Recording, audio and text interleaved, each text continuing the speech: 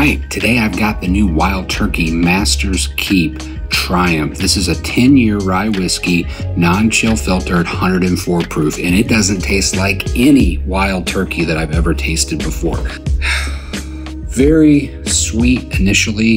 It's got a touch of that rye spice, but what I really get is a lot of sugar on the nose, just a very intense fruit aroma, citrus and peaches, grilled peaches.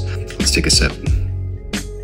So drinkable at 104 proof, mid-palate, fantastic. Finish is where you get most of the rye spice, but on that mid-palate, you get that big hit of citrus, you get a pop of vanilla, you get some of those sweeter flavors. There's definitely an oak char presence here. A really fantastic fruit note and citrus note comes through across the board on mid-palate, and then it finishes with some classic rye spice. This is a keeper.